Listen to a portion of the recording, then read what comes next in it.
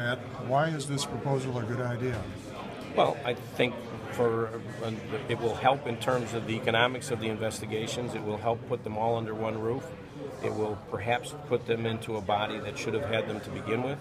It guarantees a budget for the Inspector General's office moving forward. It gives a shared responsibility for the appointment of future Inspector Generals, and I think perhaps it gets us a little closer to being more efficient. Mayor Daley proposed this 25 years ago, and you said no. What changed it? Ortiz. I don't know. Maturity? Thanks, Alderman. Are you sure about that?